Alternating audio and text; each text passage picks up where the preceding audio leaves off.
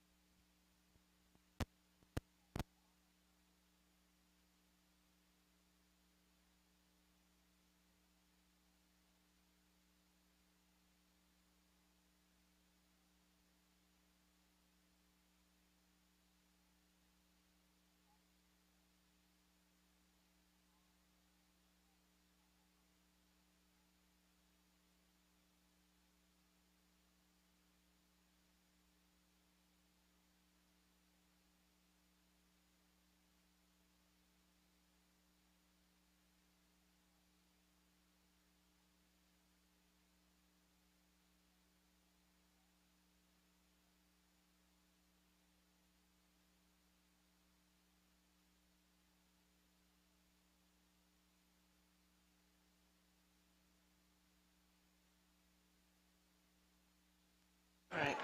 Mic check, 1, 2, mic check, 1, 2.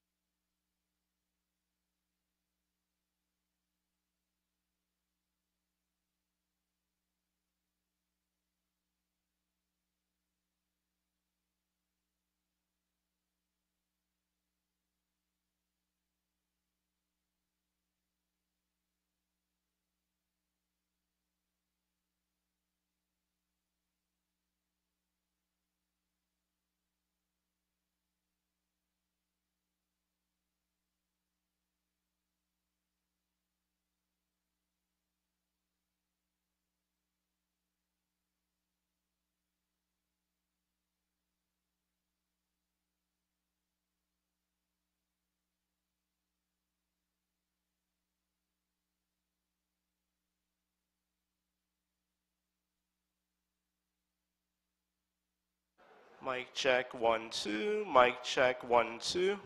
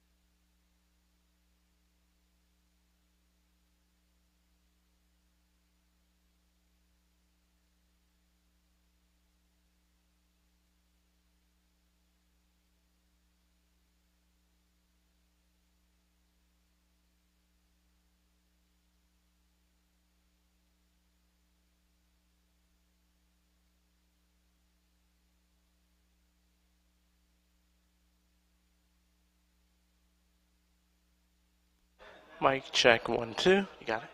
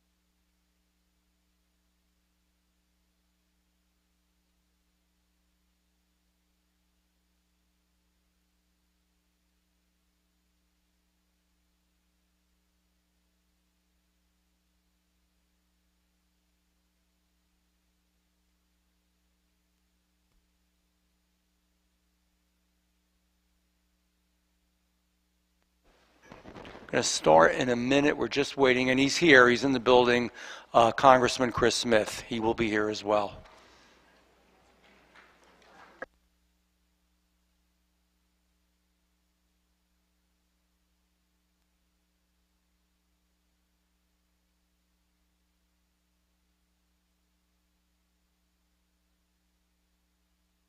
You're also going to hear them speak. We're very fortunate today to have Congressman Scott Perry, who came from Western Pennsylvania.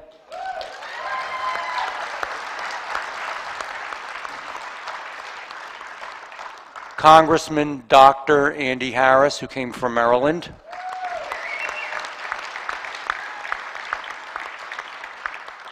And here's Chris now. He's probably studying, because he always knows what he's talking about.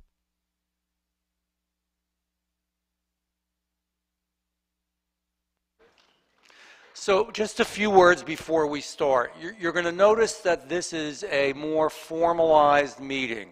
In other words, this is a congressional investigatory meeting, which I'm going to chair, and we're going to go through a certain process. We have witnesses, and these are witnesses that are experts in their field, and they are going to speak to the different areas of what's happening and going on, all the way from the economy to the environment to tourism, and the gamut, the full gamut. And they're all in front, and they will all be introduced to you as we go along. It's not a town meeting, and I love town meetings because I love being out there with you yelling and screaming because of what's happening. But this is going to be formalized, and this is sort of a time to listen and to learn for all of us, including us. So it's going to be very methodical. I'm going to ask everybody not microphones, they drive me nuts. I'm going to ask everybody not to yell or scream or do anything of that nature, whether you agree or disagree, however you feel.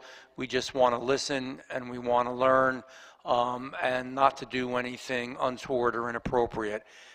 If something is done inappropriate, quite frankly, we have a large police presence here, and that person will be removed because it isn't fair for everybody else who are basically here to try to learn and understand what's happening. And we're going to look at the budget and see if we can get the Wildwood Convention Center some microphones. We're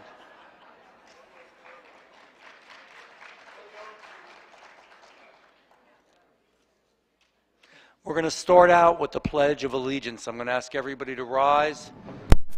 The flag is all the way behind you in the back. Pledge allegiance to the flag.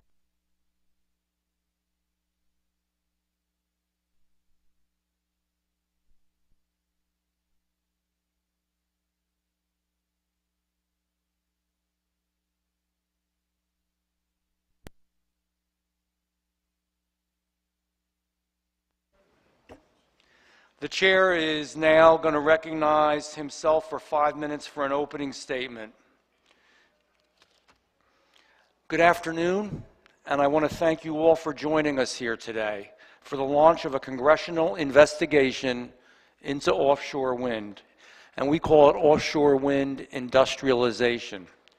The purpose of this investigation is to develop a comprehensive legislative solution for the disruptive of offshore wind. The leasing, development, and operation of industrial offshore wind structures should have a fair process that transparently and proactively involves all, and I'm going to use that word again, all, everyone, affected communities, industries, and stakeholders. Right now, that process is sorely lacking and underserving. If offshore wind industrialization moves forward, it will be the most profound transformation of the Atlantic coast in the history of the United States of America.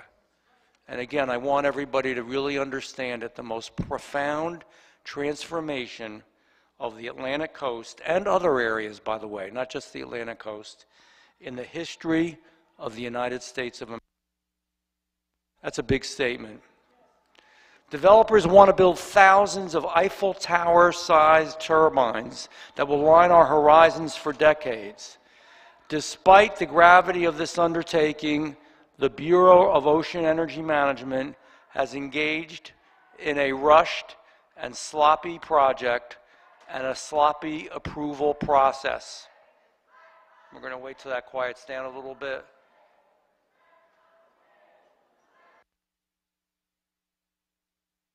That door probably shouldn't be used, it's noisy, yeah. As we speak, the Atlantic coast is being used as a testing ground for the eventual national implementation of offshore wind.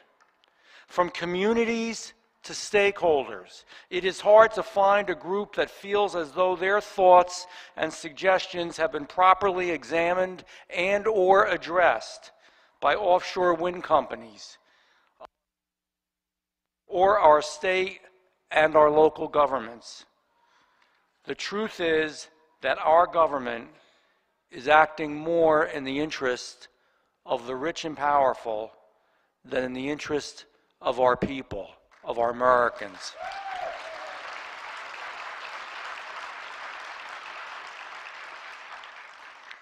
It's our goal today to evaluate and correct this deeply, profoundly unfair process.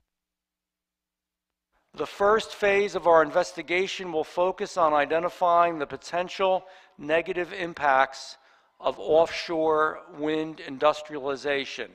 This includes potential long-term environmental impacts to areas in and around industrial offshore wind turbines, impacts on local economics, impacts on maritime travel, safety, and rescue operations,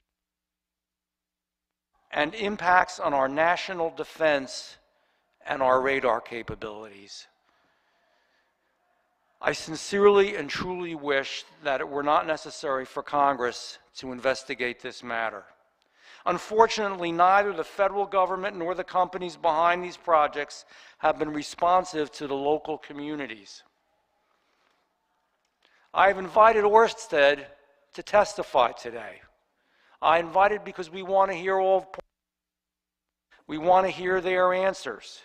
And I wanted them to provide a transparent accounting for their project. I wanted my congressman here to be able to ask them questions. Ørsted rejected the opportunity to appear. And they rejected the opportunity to appear and explain their process to us and to all of you at home and all of you who are watching. Ørsted believes that their current so-called public process has provided a comprehensive record of these projects. Now I'm going to tell you, I will have an editorial comment on that. That is a joke. You know that I say what I mean. They never interacted with our communities, never interacted with our fishermen, never interacted with our tourism people, never interacted with economists, local or other. As someone deeply involved in the affairs of South Jersey, and by the way, here's the Ørsted letter, and I am asked that it's going to be entered into the record without objection. Ørsted believes that their current so-called public process has provided this comprehensive record. As someone deeply involved, again, I don't believe that's true. It's not surprising that offshore wind companies feel so comfortable avoiding public scrutiny. They have the full, unconditional support of this current administration. So because offshore wind companies and the Biden administration refuse to share the facts with the American people, and I'll also say the Murphy administration, Congress must do its job.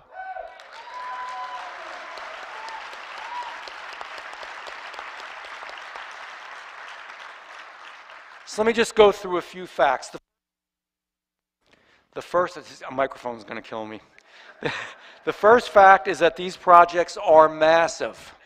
Currently, nearly 2 million acres, or 2,656 square miles. 2 million acres. Think of that, how big this project, have been leased in the Atlantic, with millions more to come. These turbines will dig hundreds of feet into the ocean floor and rise 900 feet above the ocean surface. They will require hundreds of miles of sea floor dredging in order to bury transmission cables under the sea floor. Just picture this. The second fact is that these projects have massive environmental, operational, safety, and security implications for the United States of America. That's why we have gathered a panel of witnesses with experience in each of these areas. Our witnesses will speak to their personal experiences in dealing with the government and offshore wind companies through this backwards approval process that you've all witnessed. They will establish how current offshore wind activities are disrupting wildlife and how negative impacts on the environment will only expand if the process continues.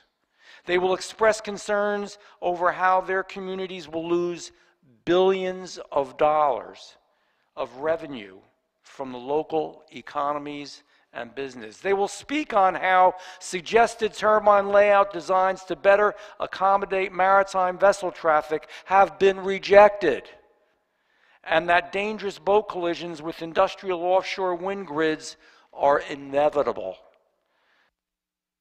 Will testify to how wind turbines interfere significantly with radar systems used by vessels of all sizes.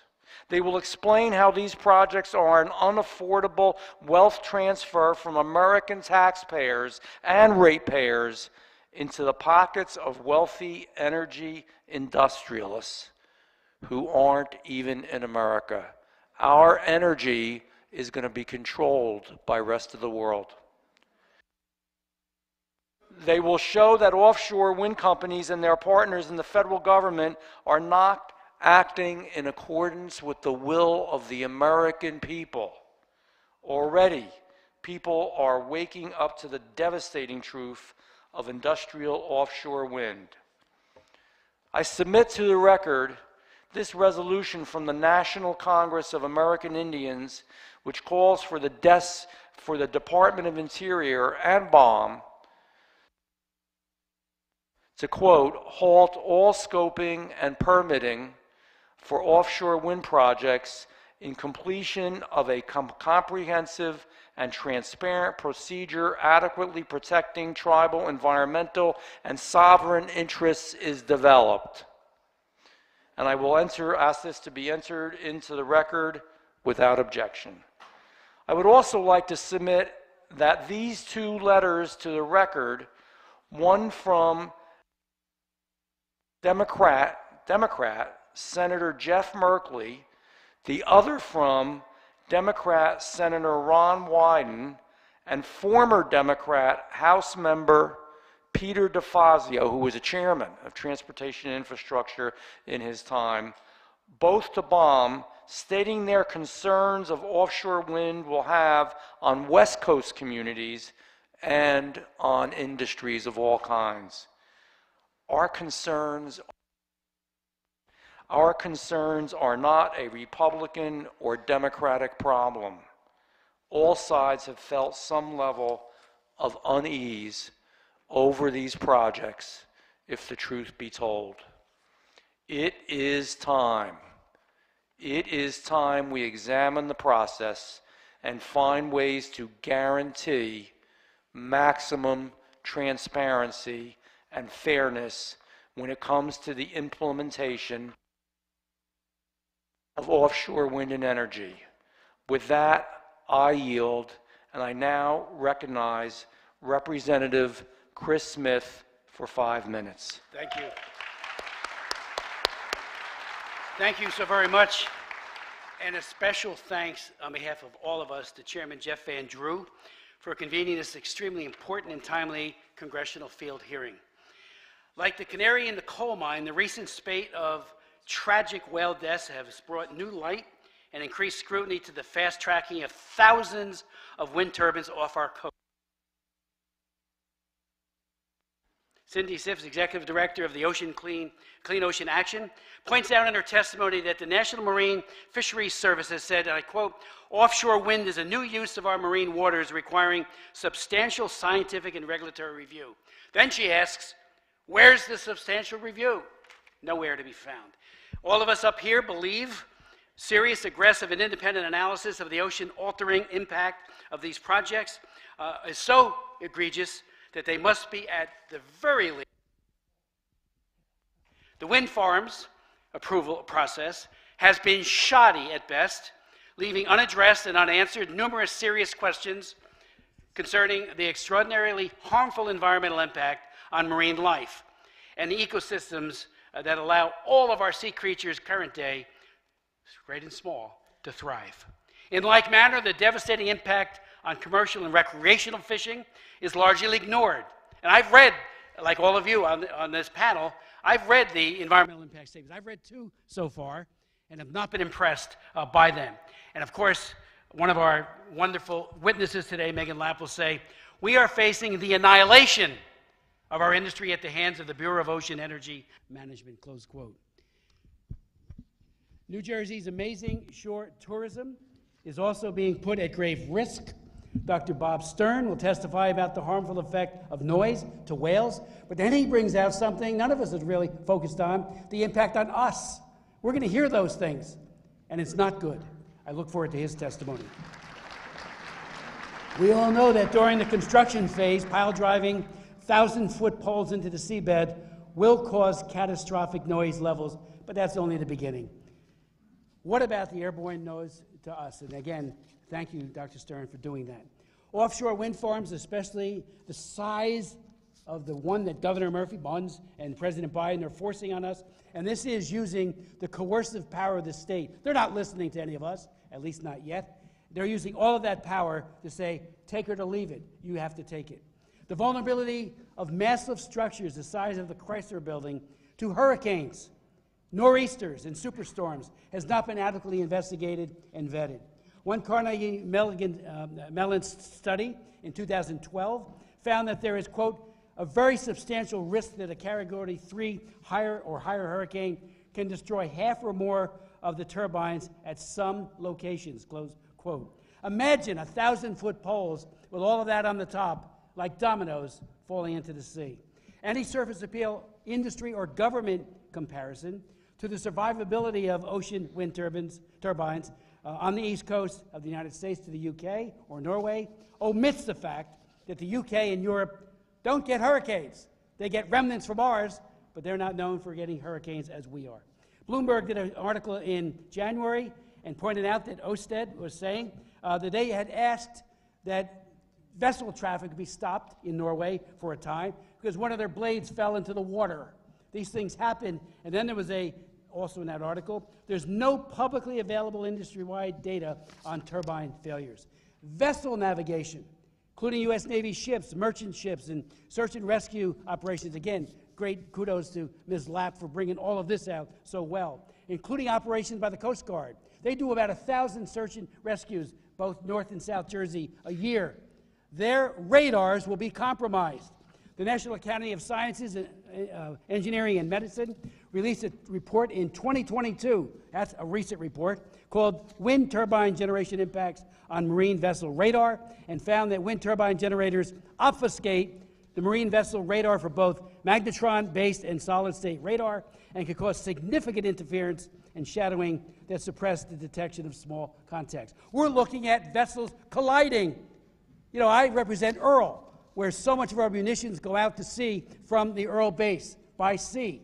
What will this do to their radars? The study also found that wind turbine, this is a quote, mitigation techniques for marine vessel radar have not been substantially investigated, implemented, matured, or deployed. Where is that in all of this push by the governor and by Biden?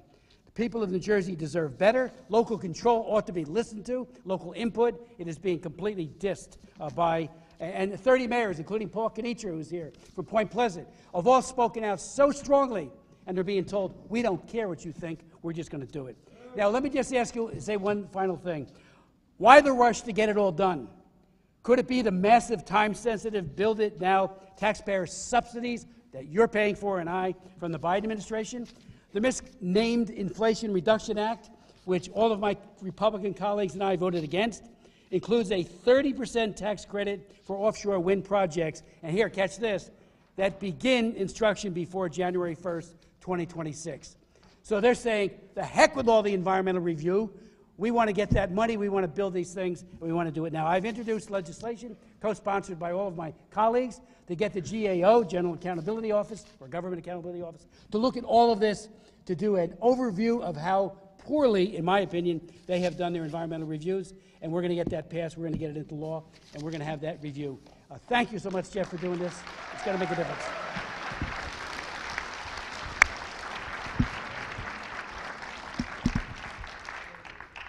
Congressman Smith yields, and the chair now recognizes Congressman Dr. Harris of the great state of Maryland for his opening statement. Thank you very much, Congressman Van Drew, for your tenacity on this issue. Your and Congressman Smith's opening remarks well summarize this issue at hand. I also want to thank you for inviting me to this field hearing. I represent Maryland's Atlantic coast, where we have 2 major wind projects planned and proposed. Now, our districts share the Atlantic coast, but I'll tell you, our whales don't stop at state borders. They don't recognize state borders, and neither do we on this issue. I've had the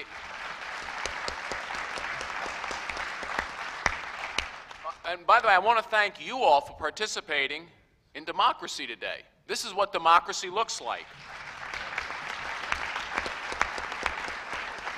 I want to thank the witnesses who are here today speaking scientific truth to power. I've been involved with this issue for over 6 years now. In fact, several years ago, I tried to get NOAA to investigate the effects of offshore wind energy on fisheries and marine mammals. We could have done this years ago, but apparently the federal government didn't want to do it. The fix was in.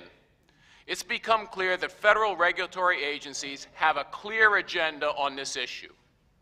But this country is not made up of regulatory agencies. It's made up of the American people, like you.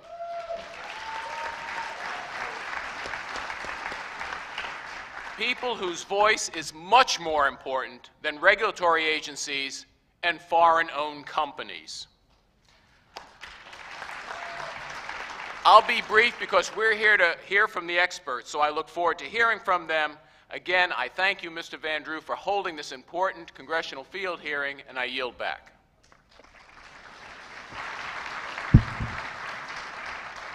Thank you very much, Congressman. We appreciate your presence here. You know, and it's interesting with these federal agencies, just food for thought. Up in New England, when one whale died a little while back, there was discussion by the federal government of completely closing down the lobster industry. One whale. But when it comes to this, dozens have died, and there's no interest in figuring out what's really going on at all. Again, it's food for thought. It's always the little guy that's taking it by the short end. Okay, Congressman Dr. Harris yields, and the chairman now recognizes Mr. Perry for his opening statements. Well, thank you, Representative Van Drew. Thank you all. Thanks for putting this hearing together. Look, this is happening in your town here, but the rest of the country is watching. The rest of the world is watching. By my count, what I've got here, 23 dead whales have washed ashore on the East Coast. And look, we want to be good stewards of the environment, of the ocean, of the world we live in, and we have to take stock of what we see. There's a reason these things are happening. Now, I get that the administration wants to rush this forward and have this stuff built. They made a press release. They made promises. You know, good for them. But this is your town. This is our country. And we're in charge here, right? You're in charge here. That's what you're doing here today. You know, I'm concerned that it says about the impact on the North Atlantic right whale. And they've already allowed for a 10% decrease in the population just by this construction. I'm not sure who these folks are, but I know that the folks in this town don't support any of that. And certainly, we are very, very concerned about the world we live in, but it also includes what we're paying here. This is going to cost people in New Jersey three times what would cost otherwise to produce this power. From the math that I did quickly, based on the figures I saw here, $11 billion additional. Look, the lights are on right now without these wind turbines out in the ocean screwing up your fisheries. The Department of Defense is concerned. Your industry is concerned, whether it's tourism or otherwise. And the administration is moving forward and subverting all the policies and the processes that they would force you. If you wanted to go out and build a shed in your backyard here, I guarantee you, somebody's going to stop over, right? You're just not going to put it up yet they're telling you, oh, you know, we don't have to follow any of this stuff. We're from the federal government, and we're here to help, okay? Well, look, this town, this state, this country is not run by special interests and folks that never saw the New Jersey shore from Washington, D.C. This town and this operation will be determined by the people that live here. I thank the gentleman for allowing me to come. God bless you. I yield back the balance. So Mr. Perry yields, and we will now introduce today's witnesses. Cindy Ziff, the Executive Director of Clean Ocean Action.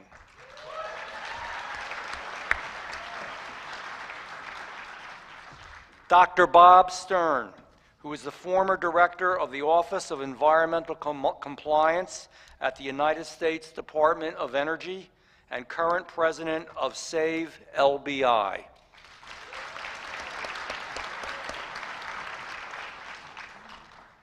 Judge Michael Donahue, a former New Jersey Superior Court judge.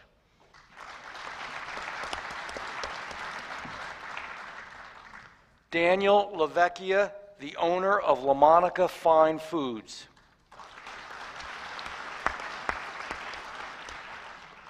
Megan Lapp, a representative for Sea Freeze Limited, which is the largest producer and trader of frozen seafood on the United States East Coast.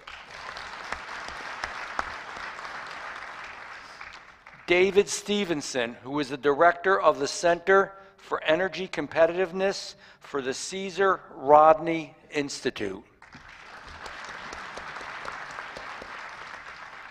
We thank our witnesses for coming today, and we will begin by swearing you in. Will you please rise and raise your right hand? Do you swear or affirm that this testimony you are about to give is true and correct, to the best of your knowledge, information, and beliefs, so help you God? Okay. The record will reflect that the witnesses have answered in the affirmative. You can sit down. Please be seated.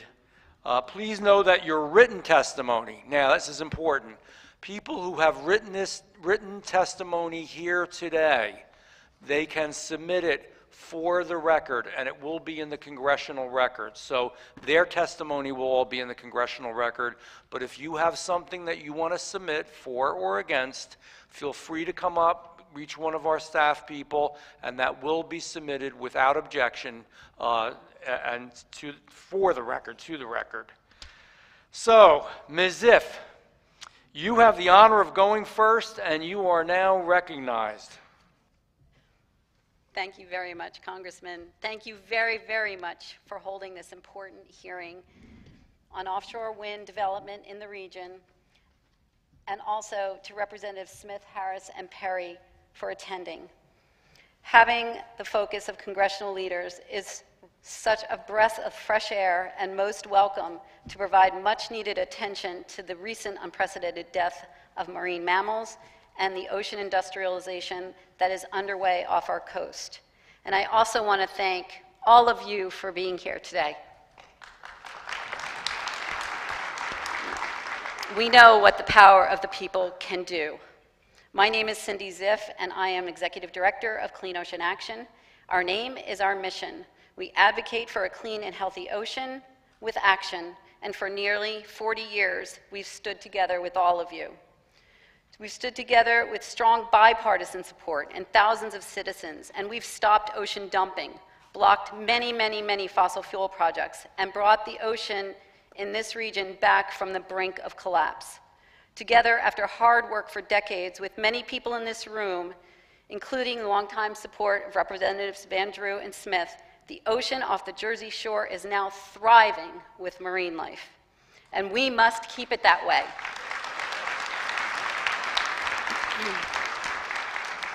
It is important to say from the outset that Clean Ocean Action is not opposed to renewable energy, particularly on land, where it is cheaper and easier than to maintain. Clean Ocean Action is also open to the idea of some offshore wind, but only should a pilot-scale project be proven successful and the science is there to support industrial-scale power plants while protecting the ocean. Make no mistake, the living resources on the planet are in crisis. Climate change is real, and Clean Ocean Action concurs with the UN Environment Program that calls for a reduction in greenhouse gas emissions, 30% by 2030. Reducing fossil fuel is critical toward this goal. It is also important to note the ocean is our best buffer to climate change by absorbing nearly 90% of all the heat we've been pumping in and over 50% of the CO2. Now, while some offshore wind may hold promise, federal and state agencies have moved forward without public transparency, robust and sound science, and good governance. According to the National Marine Fisheries Service, by 2030, offshore wind power plants, as you said, Congressman, will cover up to 2.4 million acres of seafloor with 3,400 turbines requiring 10,000 miles of cable with an additional 5.7 million acres under further consideration. This is too much too fast, and in a word, simply reckless. Marine life is being placed at grave risk without scientific due diligence, monitoring, and protection to ensure the ocean survives this massive industrialization. Indeed, the ocean and the coast will be vastly transformed and industrialized, and the public would still likely be in the dark if it weren't for the outrageously grim and tragic number of whale and dolphin deaths. Since December, 12 whales have washed up on the beaches just of New York and New Jersey. These innocent, gentle giants are now buried on our beaches or dumped in a landfill. Marine mammals are important and protected under the Marine Mammal Protection Act. They are revered by the public, which was evident when nearly 1,000 people attended the World Whale Day rally in Point Pleasant, which was organized by concerned citizens Leslie Mangold and Tricia DeVoe. As we know, some whales are close to extinction. Most at risk is the North Atlantic right whale, which is on the brink, and the Endangered Species Act was enacted to protect these species. Under these laws, the government must protect marine mammals, yet permission is given to harass. This permission is called takes, which are issued by the National Marine Fisheries Service, incidental take authorizations. Offshore wind has many threats to marine life. In fact, the National Marine Fisheries Service says offshore wind can, and I quote, increase ocean noise, which can affect the behavior of fish, whales, and other species, introduce electromagnetic fields that can impact navigation, predator detection, communication, and the ability for fish and shellfish to find mates, change existing habitats by altering local or regional hydrodynamics, read the cold pool or the thermocline, create a reef effect where marine life cluster around hard surfaces of wind developments, impact organism life cycle stages, including larval dispersal and spawning, change species composition, abundance, distribution, and survival rates, release contaminants that can be consumed or absorbed by marine life, and this last one I should emphasize, increase vessel traffic, which could lead to more vessel strikes. What a list. National Marine Fisheries Service knows offshore wind is harmful. They conclude with, as Congressman Smith said, offshore wind is a new use of the ocean which requires substantial scientific and regulatory review. We agree. So where is this substantial review? Where is also the commitment to the precautionary principle? With that said, in January, with whale number 5 on the beach, Clean Ocean Action was deeply concerned by the unprecedented whale deaths and began to investigate. Kari Martin, Clean Ocean Action's advocacy campaign manager, totaled up all the marine takes that were issued. In all, an unprecedented 11 companies were authorized to take a total of 63,820 marine mammals, just off the Jersey and New York coasts. These were what is called level B takes, which allows for the potential to disturb mammals, including but not limited to migration, breathing, nursing, breeding, feeding, and sheltering, all which are required for life. Now, in less than 3 months, we're up to 12 dead whales that we know of, and many dolphins and many dolphins as well, including one just yesterday. It is important to note that these allowed harassments numbers are only for, quote, pre-construction activities for the multiple offshore wind projects. The much louder construction, much louder construction activities that prompt more severe takes and higher numbers of impacted animals are next.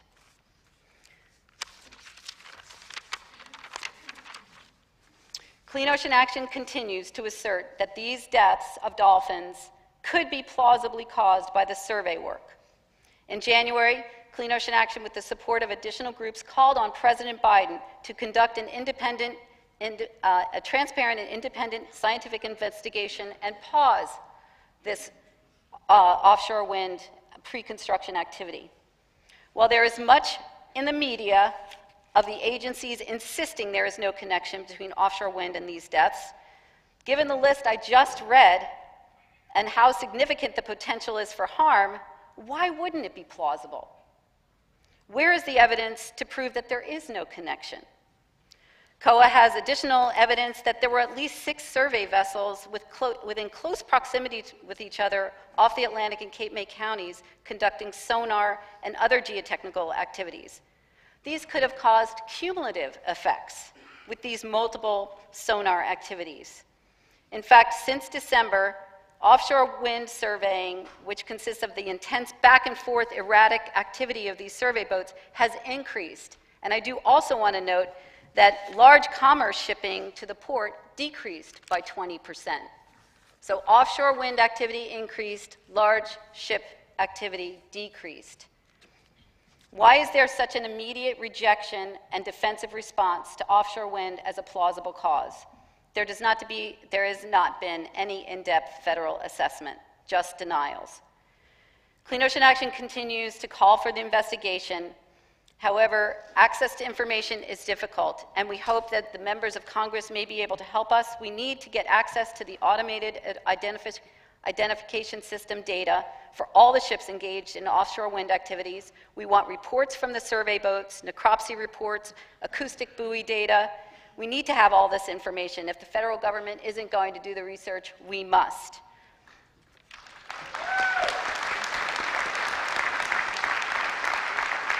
There is strong support for action and concern.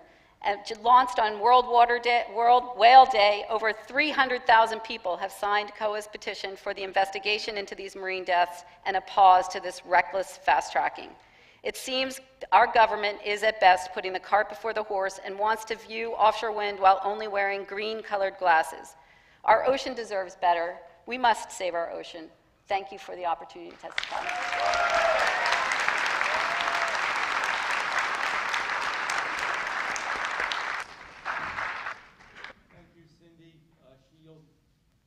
Shields back. And just to remind everybody in the audience how this goes, everybody will speak, and then the Congress people will ask them questions. So we're going to go through all the speakers first, as it is done in Washington. Next, I'm going to ask Dr. Bob Stern to make his remarks. Thanks. Thank you, Mr. Chairman, and committee members for the opportunity to present a very important problem regarding the offshore wind problems. My name's Bob Stern. I have a background in math and engineering. I previously managed the office that oversaw environmental reviews within the Department of Energy. And in that capacity, our office reviewed and recommended approval or disapproval of the environmental impact statements for that department. Along the way, we also encountered many environmental issues regarding other statutes, like the Marine Mammal Protection Act and the Endangered Species Act and the Coastal Zone Management Act. So while my wife says I know everything, which I kind of not sure she's serious, one thing I think I do know is when we're seeing good environmental reviews and when we're not. And I think the congressmen have already expressed the truth about that. I currently am heading the Save LBI group. We are a group now of about 5,000 supporters. We are not necessarily opposed to all offshore wind energy, but we are very adamantly opposed to what we see as an ill-informed, biased, and I hate to use that word, decision-making process, and what that has resulted in, which is specific projects in locations that will obviously cause way more harm than good. I'd like to focus on just one topic today, and that is noise. Noise to the whales and, unfortunately, potential noise to we humans as well. The whales, as you know, rely on noise for just about everything. Communication, navigation, sensing danger, which could include oncoming ships, finding food. If the noise is loud enough, it can directly damage their hearing organs. But that's not what we think is occurring here with respect to the vessel surveys, and I'll come back to this a little later. That requires kind of very high levels for that to occur. But what we think is happening here is what the law calls disturbance of the whale's behavior. And that can cause other things to happen. For example, a mother and calf could be swimming along. They communicate by sound, not by sight. And so if they encounter noise levels that override their communications, then the calf gets separated, and need I say more. And this also, this disturbance level noise can also cause whales to surface. With the noise level at the surface is less, so they will try to avoid the noise. But while doing that, they've lost their navigational senses, and they become more vulnerable to vessel strike. So while the word disturbance, which is in the law, may sound a little innocuous, it is not. It is not. And that's what we believe we're encountering here with these vessel surveys and other activities, and we can go into that more. Since December, just on the Jersey coast, we've encountered 9 whale strandings in a 3-month period. The annual average is 7. So we've seen 9 in 3 months, which is obviously an unusual spike in the number of whale strandings. And just looking at this logically, the only difference offshore recently has been now the presence of 5 to 6 vessel surveys out there that use high-intensity noise equipment to characterize the seabed, and they are out there simultaneously going over pretty much the same area exposing the whales to noise levels. And this is not a new issue for us. We raised the concern about the vessel surveys over a year ago when the marine fisheries people were considering approval of these surveys. And we commented then, and we stick to our comments now, that they were significantly underestimating the vessel's impact.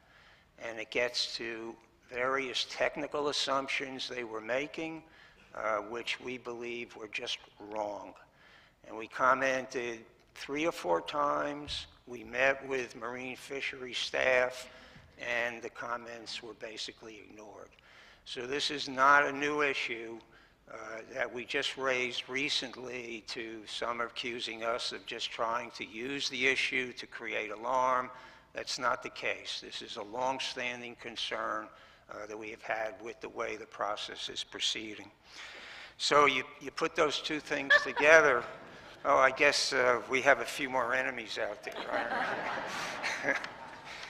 You put the two things together, the presence of the vessels, the noise levels that we believe they cause. It does not take a rocket scientist to come to the conclusion that that is a potential cause of what's going on. And I think any responsible person, agency, would jump at the opportunity to investigate this and see what it is. And if the agencies are so confident that this is not the cause, then fine, let's put it on the table. Let's look at other causes they present, and let's figure it out. But to just brush it off seems to us to be just irresponsible. Unfortunately, the vessel surveys, as Cindy alluded to, are probably just the start of worse noise impacts to the whales and to other marine mammals.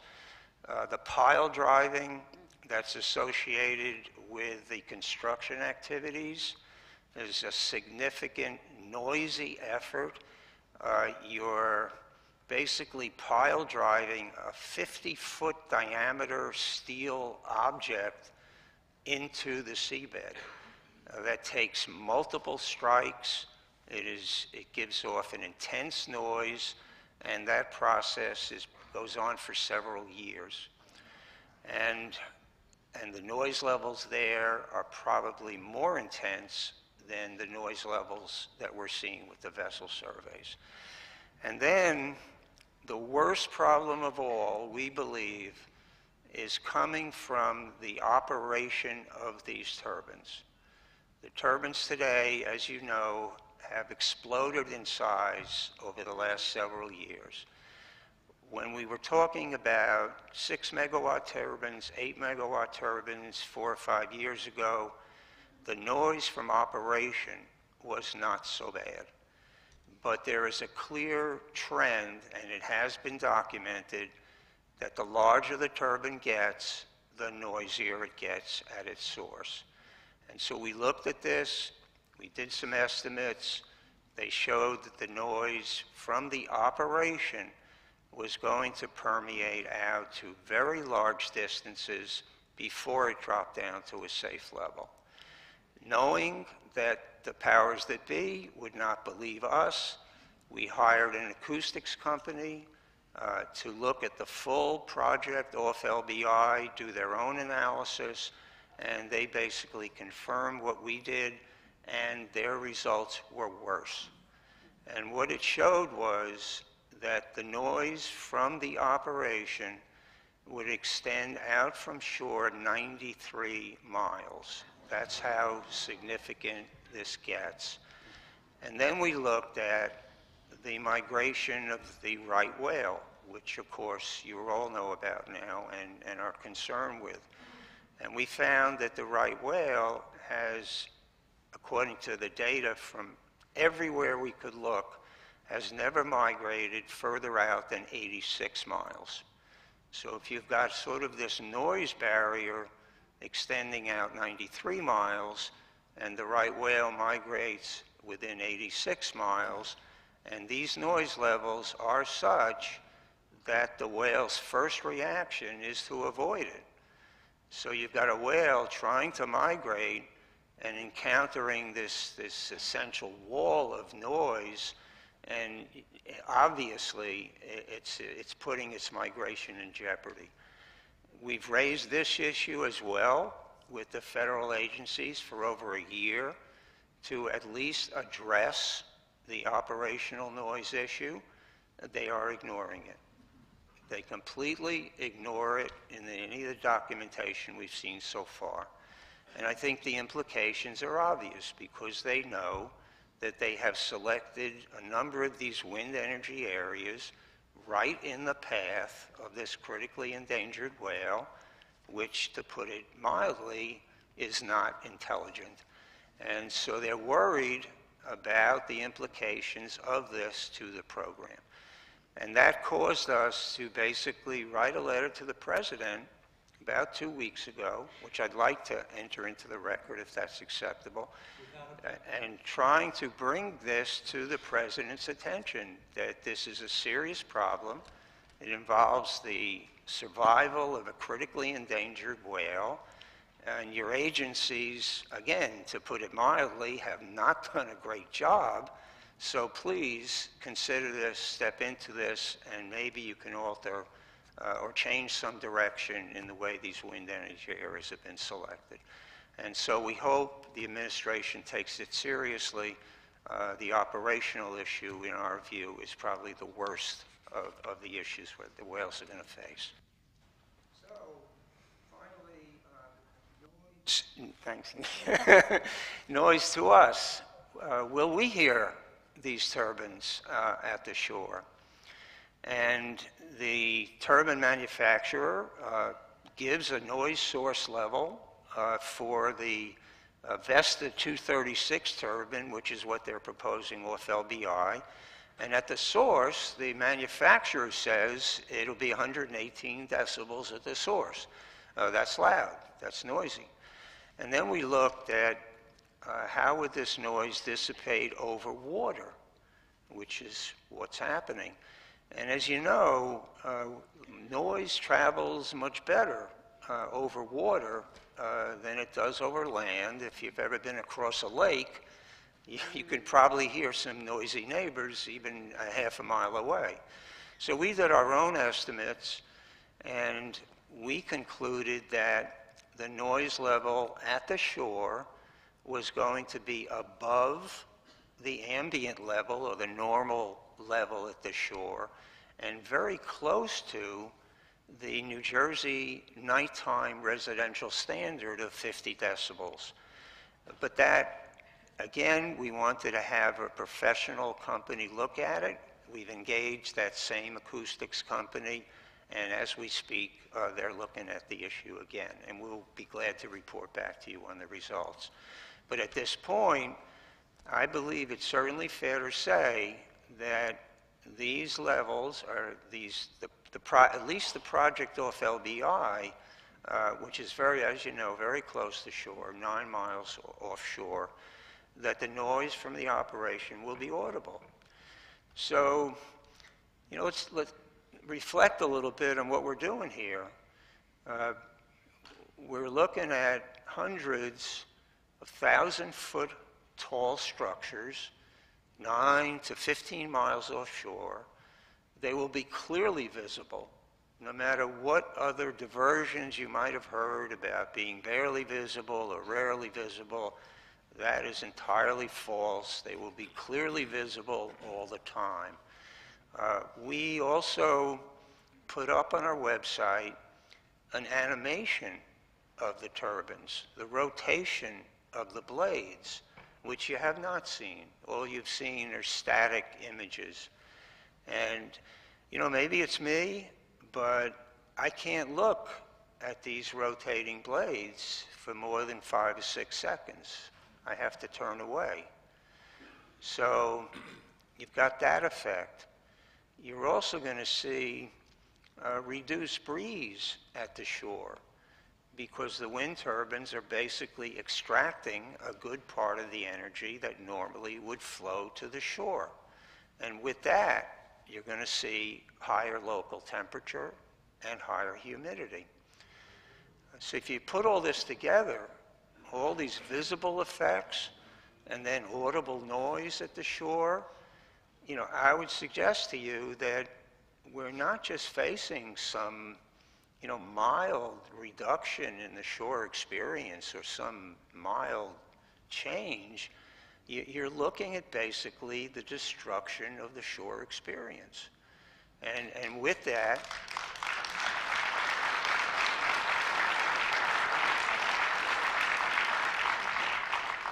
and with that, as you know, and others will speak to, not just comes the aesthetic loss of the experience, but it's going to come with significant environmental effects on the shore community, which others will speak to.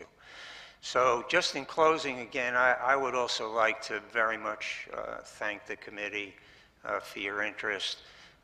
It's frankly been a little lonely on LBI, just trying to speak some truth and what we think are some facts to people and not having them listen. But with your interest and with the support, you know, we see behind us, we don't feel so lonely anymore. So thank you very much.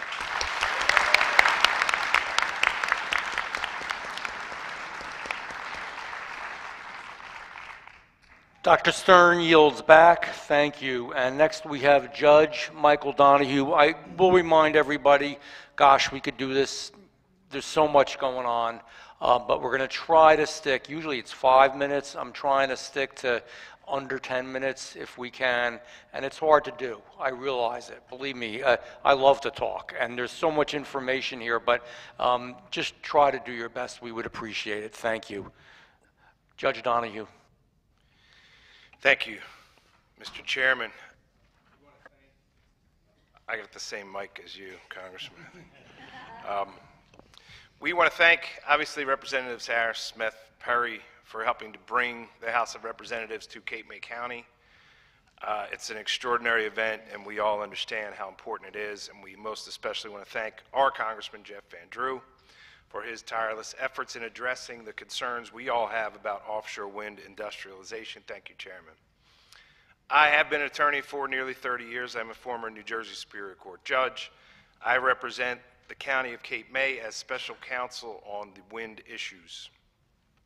While there are dozens of serious issues of concern, including impacts on fisheries and marine life, among many other things, I'm here to touch on home rule and tourism. At the outset, it's important to state that the County of Cape May is not opposed to cleaner energy, and as a coastal county is more concerned about the potential impacts of warming and rising oceans than most communities. But the county believes that the installation of offshore wind projects must take local concerns and local impacts into more serious consideration.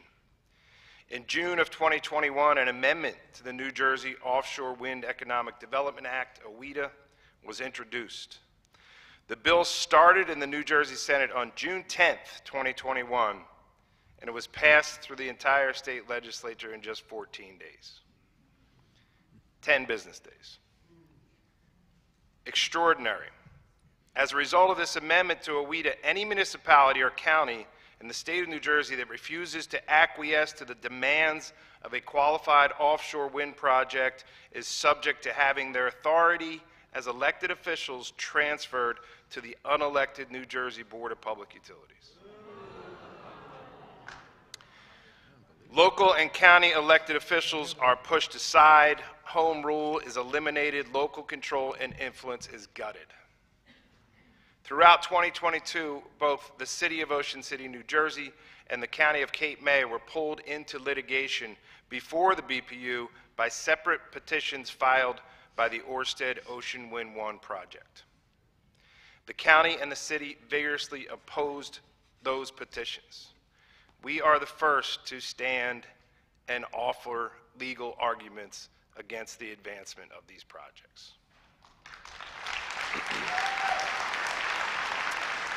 The BPU refused to afford the city and the county the due process protections that the New Jersey Eminent Domain Act requires related to the takings of real property. They specifically denied that that applied. The BPU refused to allow discovery. They refused to allow cross-examination of Orsted's witnesses, as required by the New Jersey Administrative Procedures Act. The BPU refused the demands of Rate Counsel for Ocean Wind to detail the cost of alternate routes for its transmission lines. The New Jersey Board of Public Utilities has issued multiple policy statements indicating that it is the lead agency to advance the offshore wind industrialization goals of New Jersey Governor Phil Murphy. The governor has issued multiple executive orders instructing the Board of Public Utilities to carry out his directives with regard to wind energy. Board members of the BPU have called the BPU the partner of these big wind energy companies. Several members of the BPU have taken to wearing windmill turbine lapel pins. That's fine. Let them be the champions of the governor's wind energy policies. But they can't simultaneously be unbiased judges of petitions filed by wind companies.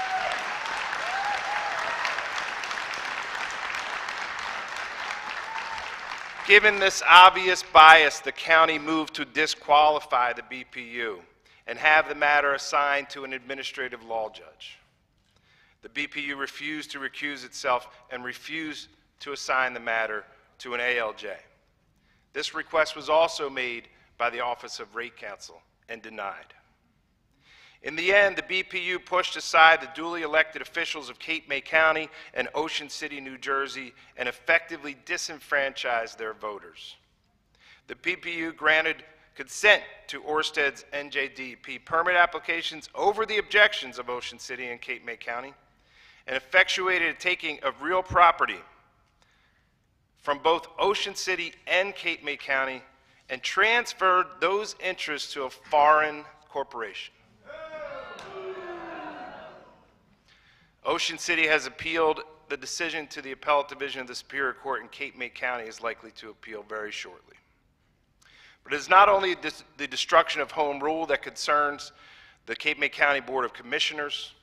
Orsted's own information related to Ocean Wind 1 and published on their website indicates that only 85% of visitors to the Jersey Shore will return after windmills are installed 15 miles offshore. The Ocean Wind 2 lease area will allow windmills to be installed within 9 or 10 miles of the shore. A decline of 15% would be devastating to our economy. Cape May County draws visitors with its beaches and bays, its boardwalks and boating, but also with its many historic locations. These are all being ignored by the Bureau of Ocean Energy Management. Both the BPU and BOEM seem to be ignoring a great number of negative impacts that appear likely to occur if these windmills are installed. Let's talk about tourism. Cape May County has a $7 billion tourism economy, billion with a B. A diminution of 15% of tourism, natural and historic resources visitors, according to the Cape May County Department of Tourism, will result in a $993 million decrease in annual total visitor spending in Cape May County. $993 million. $414 million would be lost from the lodging sector. $229.4 million would be lost in the food and beverage sector. Retail would lose $189 million. Recreation spending would decrease by $99 million. $62 million would be lost in the transportation sector. Even if you cut those impacts in half, it's devastating. We came through COVID, which shut down our stores in Cape May County, shut down our restaurants. We live and thrive on tourism. It's the lifeblood of our economy. It employs our families. It sustains hundreds of local small businesses. My first job, like so many people I know, was in a restaurant as a dishwasher at 13 years old. This is what we do. This is how we live. We survive only because of tourism, and we know how delicate tourism is. The difference between a family being able to pay the mortgage, pay the college tuition throughout the winter can literally depend on whether it is sunny or rainy on weekends in July.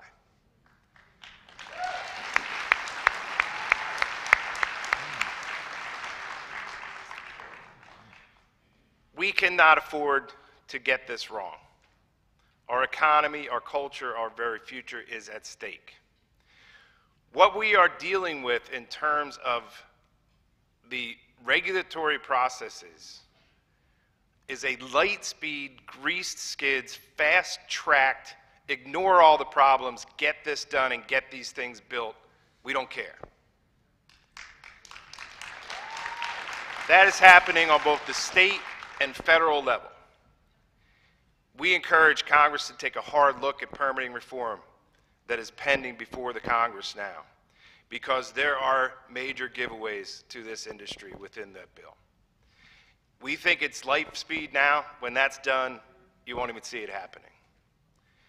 The Board of County Commissioners of Cape May County respectfully urges Congress and the administration to take greater interest in local concerns. Who better to have input than the locals?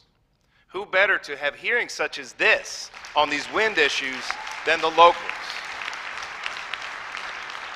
And why did the New Jersey legislature rush a bill through in 10 business days when the locals were objecting? Because they don't want local opposition. They don't want to listen to local opposition. That is why this is so important today. And we thank you, and we urge Congress to stay involved. I know you will. Do everything possible to reduce or eliminate the detrimental impacts of these projects to our fragile tourism economy and to restore home rule. Thank you.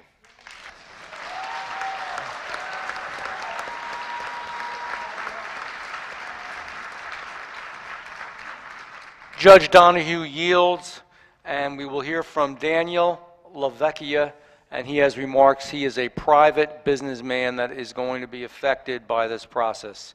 Mr. LaVecchia. Good afternoon. Can you hear me? Good afternoon, Congressman Van Drew, Congressman Smith, Congressman Harris, and Congressman Perry. Okay, sorry about that. My name is Daniel LaVecchia. I'm president of LaMonica Fine Foods. We're a vertically integrated seafood company that harvests and processes surf clams. Okay. All right, can you hear me now? Along with my brother Michael, our business has been in New Jersey for 3 generations, and our fishing and processing operations employ over 200 people. It was started by my grandfather in 1923, and I'm proud to say that this year marks our 100-year anniversary. Thank you. Supplying commercial clams to major global food companies. It was at least 5 years ago that public outreach meetings were regularly held by the Bureau of Energy Management, state agencies, and the wind development companies, all looking to advance their agenda of developing offshore wind energy as a solution to climate change. The commercial fishing industry was invited to participate and did so in a good faith effort to help develop a plan whereby the commercial fishing industry could coexist with offshore wind energy. The clam industry consistently stressed that clam vessels operating mobile bottom dredges would require a minimum distance between the vertical structures in an array of 2 nautical miles between turbines, placed in straight rows and columns and positioned in line with offshore currents. With our spatial recommendations, clam vessels could harvest clams within the array with few limitations. The clam industry insisted that this spatial configuration of wind turbines was vital to the coexistence of offshore wind and our safe continued fishing operations. While our recommendations were always welcome, no assurances were ever made to the industry. As we now see with the development of several lease sites embraced by many states, our recommendations solicited by BOEM and the wind energy companies were completely ignored. With total disregard for our recommendations, the construction and operation plans for wind energy areas today are all following a template where wind turbines are 1 nautical mile apart or less. If the wind energy areas are built as stated, clamming vessels will certainly be excluded from these sustainable and historical clamming grounds. There's an area off Atlantic City measuring 100 square nautical miles that historically represents the most productive and sustaining clamming grounds in the Mid-Atlantic region. When BOEM leased these areas, there was no consideration for the commercial fishing industry and our communities that have fished and prospered in these areas for decades. In addition, the industry's recommendation for safe transit lanes between wind energy areas has also fallen on deaf ears. Transit lanes have not been established between 2 wind energy areas leased off Atlantic City, which are contiguous, abutting each other. Transiting through the wind energy area is in doubt, which means commercial vessels will have to navigate around their former clamming areas in search of new grounds.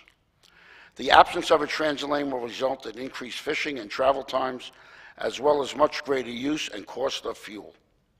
Less product will be landed at the docks, resulting in less income for fishermen, less productivity at the plants, and very possibly the loss of commercial clamming off of New Jersey. Thousands of jobs could be lost across the industry, resulting in a decrease in the food supply, higher prices to the consumer for all seafood products. The sustainability of commercial fisheries is becoming collateral damage resulting from the development of offshore wind energy, because the developers and BOEM ignored the recommendations from the commercial sector on how both industries could coexist in the ocean. It is the Bureau of Energy Management's responsibility and obligation to consider all the stakeholders that use these waters as their livelihoods and build in provisions for those stakeholders that will be displaced. Congress needs to act to ensure that commercial fishermen can continue to work with minimal impact to sustain jobs and to continue to supply the nation with one of its most enjoyed proteins. Thank you for the opportunity to express my views representing the clam industry.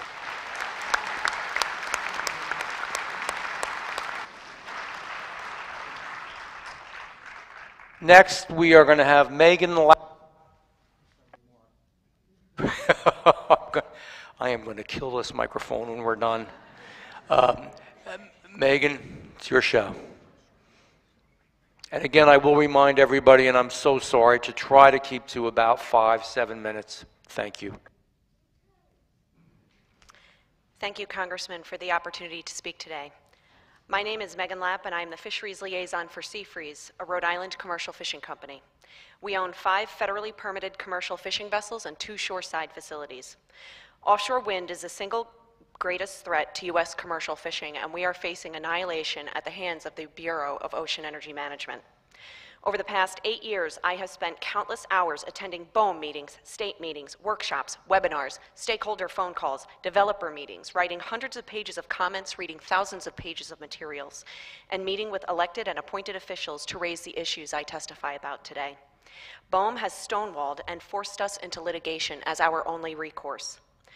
Right now, BOEM has leased 28 leases totaling over 2.3 million acres of the East Coast, with plans to soon lease another 1.7 million acres. One wind energy area off the coast of Rhode Island is larger than the state itself. These leases are sited on top of extremely productive, historic commercial fishing grounds and important vessel transit routes. As the 7th most regulated industry in the nation, the fishing industry is not legally able to just relocate our vessel activity to accommodate offshore wind development. Our vessels will not be able to safely operate in a wind farm. BOEM documents acknowledge this fact. For example, one document states, some fisheries may not be able to safely operate and harvest the resource in the wind area. In this situation, a large portion of annual income for vessels may be inaccessible during operations. The BOEM record of decision approving that offshore wind farm stated, it is likely that the entire area will be abandoned by commercial fisheries due to difficulties with navigation. Yet BOEM has refused to deconflict fishing grounds at the outset of its leasing process. Prior to leasing what is now Empire Wind, I provided BOEM with confidential data from over 20 commercial fishing vessels in the lease area and requested that BOEM relocate the site prior to leasing. This was also suggested by NOAA Fisheries and U.S. senators due to fisheries conflicts. BOEM refused.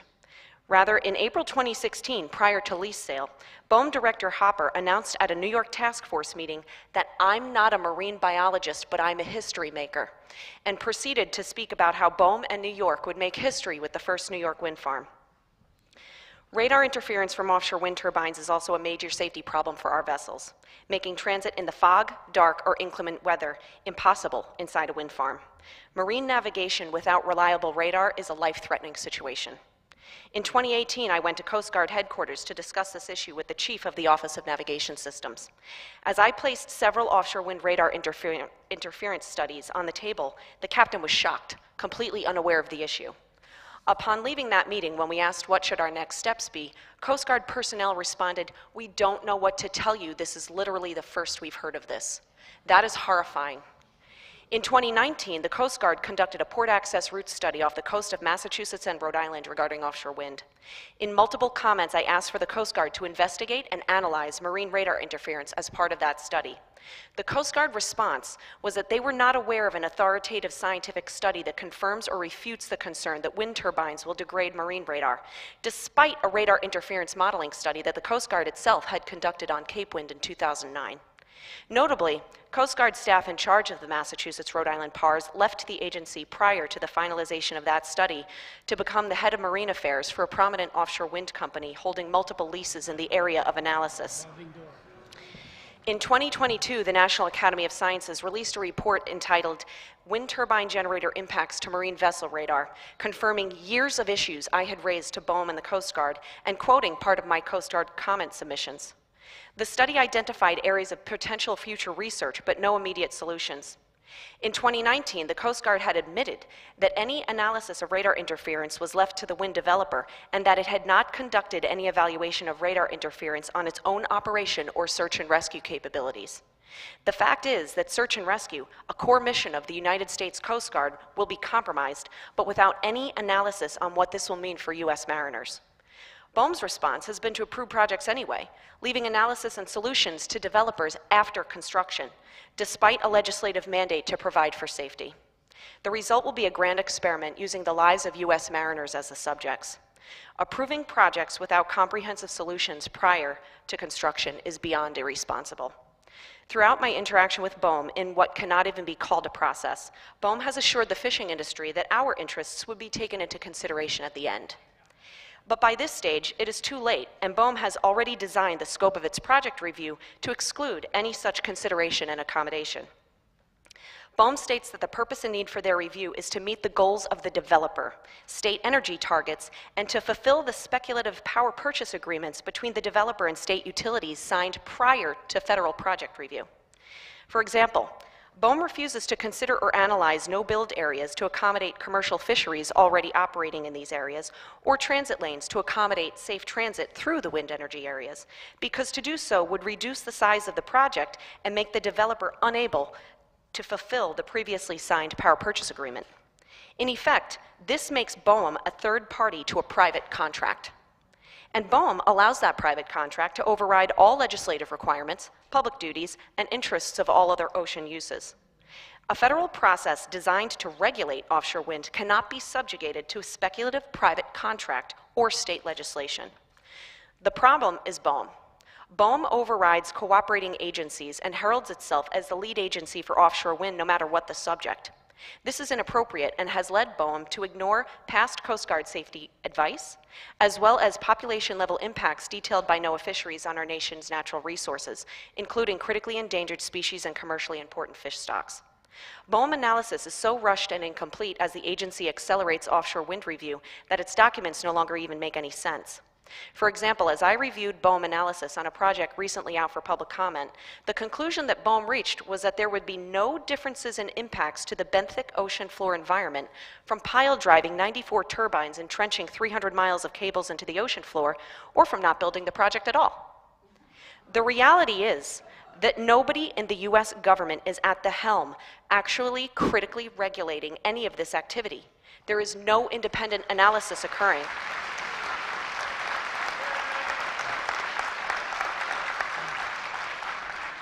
There is no oversight in what appears to be a textbook definition of regulatory capture. In reality and in practice, the offshore wind developers are at the helm. Thank you for the opportunity to testify.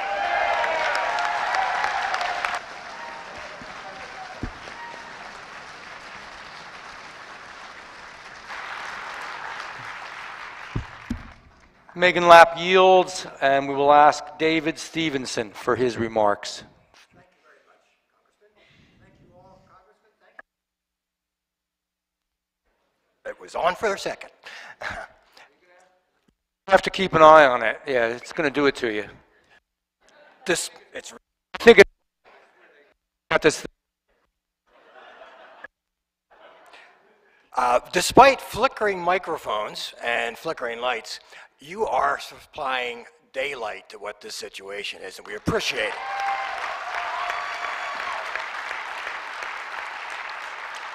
And I thank my fellow panelists. We're all shedding light on this, and the things that they are calling major negative impacts, BOEM also calls them major negative impacts, ignores them in approved projects anyway. So I want to let you know, I grew up in South Jersey. I got my economics degree from Rutgers University, and I've used it in multiple careers over the last 50 plus years. Tells you how old I am. I spent many a vacation and weekend at the Jersey Shore. Love it here. One of my best weekends ever was at Wildwood, and man, thank you for that weekend. We better not hear the details. It wasn't that bad. Okay, economics is sometimes called the dismal science, and I do have bad news for you today, but I will finish up with some positive news. Much of the data I'm sharing with you is from the New Jersey Board of Public Utilities, final approval documents for the 3 offshore wind projects that have been approved. From these documents, it's really easy to do the calculations. It doesn't take a lot of science. So, yes, we'll try to get this right. So what I'm going to show you is the real average cost of what these projects are, and it's not hard to find. It's not easy to find that data. Representative Harris, if you're in Maryland, the utility gives the information in 2012 dollars, rather than it's going to be opened up in 2026. So here's some of the numbers. The average premium cost to residents, electric customers you'll actually see on your bills, will total about $100 per year just for these first 3 projects. If you add that up over 20 years, which is the project life, you're talking about a $2,000 commitment from every household. The average industrial customer will see a $100,000 cost a year and up to $2 million over 20 years. Governor Murphy plans to triple the size of these programs. That means for an average annual household, they're going to commit you to $6,000 of investment for offshore wind. The cost to New Jersey in terms of economic benefits is going to be almost $14 billion. About $9 billion of that is from electric premiums. The rest is from federal tax credits. The benefits, by the way, are only about $2 billion. So you're looking at 6 times the cost as the benefits. You will not hear this from the Utility Commission. Of course, this doubles if you count secondary benefits and triples again if we do the 11,000 megawatts that Governor Murphy wants. Add it all up, you're looking at $80 billion in cost over the next 20 years. And these cost estimates do not include what you've heard from the loss of tourism and commercial fishing. I didn't include that. So the primary reason to build these is to save carbon dioxide emissions. The Utility Commissions say it's going to be 7 million metric tons of savings. It's really wrong. At best, it's going to be half that amount and possibly 0. I won't go into all the details other than that basically a quarter of this replacement is going to be replacement for the closed clean energy Oyster Creek atomic plant, and they used the wrong numbers when they talked about reducing imports. So the second part of this is about what the developers are looking at as far as headwinds. It is likely 97% of the approved project capacity on the entire East Coast is priced too low to attract financing to get these things built. And a number of the developers are already asking for more money from the utility commissions and state governments up and down the coast. In March of 2022, the U.S. Energy Information Agency estimated the project coming online would need levelized revenue of $105 per megawatt hour. Almost all of the projects on the East Coast are way below that. Ocean Wind 1 is $98. And as we speak, the new numbers are coming out from EIA, and it'll probably be more like 115. And that doesn't include decommissioning cost. If you throw that in, you're up to about probably $130, and this one's priced at 98. They're going to be asking for a lot more money, folks. So I want to look at the path forward a little bit. Here's my summary. Ocean wind is the most expensive choice to reduce carbon dioxide emissions from the electric grid. Existing projects off the coast of Rhode Island and Virginia show offshore wind power generation occurs mostly in the spring and fall when electric demand is at its lowest. New York State has, the grid manager in New York State is actually saying that they're going to have to turn those turbines off at times because they're going to produce more energy than they're needed. That's not been included in any calculations. And finally, I have read, probably more than anybody else in this room, 5 different environmental impact statements, analyzed them, and wrote public comments. My opinion is offshore wind is an environmental wrecking ball, and you've heard some of the details over here.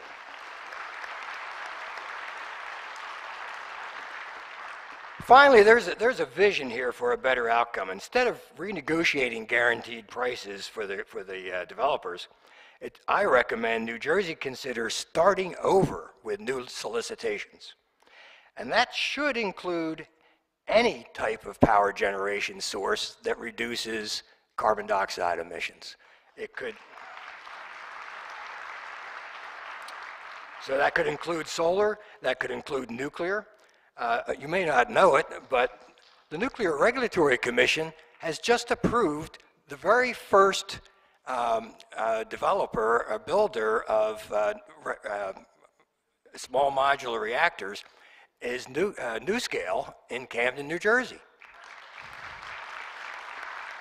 Instead of $15 billion in offshore wind and only get $2 billion of it back in New Jersey, building those reactors would cost less, and all of the money would stay in New Jersey. So that is a big deal. A Utah project for NuScale was just approved, and it's cheaper than the offshore wind projects, by the way. We can also do carbon capture. There is work going on around the country. Deer Park, Texas, there is a natural gas power plant that may wind up saving 5 million tons of carbon dioxide, which is almost as much as is planned for the entire state from these offshore wind projects. So I would sum up here. Do New Jersey families really want to pay $2,000 or $6,000 to subsidize offshore wind that will spoil the beautiful Jersey shore and the environment when better solutions exist? Thank you.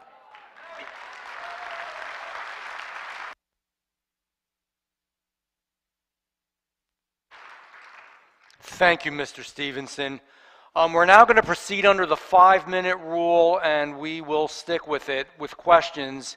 And I recognize myself first. Now, for again, the folks out there that haven't seen a hearing, this is the time when the congressman asks the questions to all of the members here or some of the panel, whomever they decide.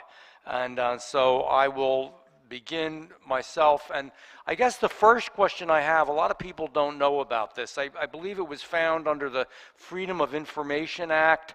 And Sean Hayes, who's the chief of protected species, sent a letter to Brian Hooker, evidently, also both from BALM. And the lead biologist at BALM warned of long-term impacts to right whales. This is their own agency, and they wouldn't release it. We actually had to get it under the Freedom of Information Act, but that there would be long-term danger and impacts to these whales. Their own scientists warned BALM that offshore wind will severely impact the whales, yet they've just moved ahead and completely ignored even the few good people in their own group that would tell the truth. By the way, when I sum up, I'm going to discuss this. There's been a lot of not telling the truth going on, let me tell you. So we led a letter to BALM demanding answers and to have them explain why the agency did this, because it makes no sense. Because if my people come to me and say, this is a real problem, you got to do something, you should go do it. So Megan, I know you know a little bit about this. Would you tell us just any thoughts you have on that? Yes, thank you, Mr. Congressman. So that letter was specific to an area off the coast of Massachusetts, which is the only known winter foraging ground for the critically endangered North Atlantic right whale. And there are already wind leases and projects sited in this area. And what NOAA Fisheries was saying is that there's peer-reviewed science that shows that when you have large-scale offshore wind farms, it essentially sucks the wind out of the air, which changes the dynamic of the ocean. One study in the North Sea showed a 10% decrease in primary productivity inside and adjacent to the wind farm. So if a wind farm is put on the area, which is the only known winter foraging ground for right whales, and it decreases the primary productivity of that area for the whole life of the project, meaning that now there's no food for the whales, you have a critically endangered species with nothing to eat in the wintertime. And so, interestingly enough, that particular area, before it was leased, BOEM actually had a section on a chart saying, well, maybe we should exclude this from leasing because of right whales. And they didn't exclude it. They went ahead and leased it anyway. So now you have projects cited on it. I have not seen a chart of what NOAA is proposing as far as where exactly the boundaries of that exclusion zone that they're proposing would be, but it sure would be interesting to see it. Thank you, Mrs. Lapp, and I request this be put in the public record, and we, without objection. Without objection, that's what I wanted to say, because something else came on my mind. Mr. LaVecchia, I've known you a long time, in a good way. You're a good man, you're a good businessman, but do you, I know there are people here who remember, years ago, I've been fighting this fight for a long time, trying to help the fishermen, trying to help a lot of people. And so I met with BALM. And then we had a hearing, but it wasn't a real congressional hearing like this, but we did have a hearing, about 150 people there. And I spoke to them, and I had spoken to them before the hearing, probably a year before, and I said, will you promise me that you will speak at least to these fishermen and to some of these other people in our community that have issues? Let's see if we can work something out and at least try to make it better. They promised me. And I'm going to be blunt. You guys know me, a lot of you. I'm rough around the edges. They lied. They lied. And we caught them in the lie. You know we caught them in the lie? Because we had them come to a meeting that we had that was a little smaller than this, I have to admit, but still about 150 people. And I asked all the fishermen and other people that were there, some environmentalists, other people, I said, now, BALM has promised me, not BALM, I'm sorry, it was not BALM, it was Ørsted. It was Ørsted, so let me correct that. Ørsted has promised me that they would speak to all of you and work it out, that they could do this thing. So I asked, and Ørsted told me they had done that. Don't worry, Jeff, you don't need the hearing, no big deal, we've worked it out. We had the hearing, we had the meeting, so I did the simple thing. The only way I know how to do, I said, raise your hand if, Ørsted has spoken to you and if they've helped in any way. About 150 people there, 3 people raised their hand, all 3 worked for Ørsted. True story. They don't even tell the truth.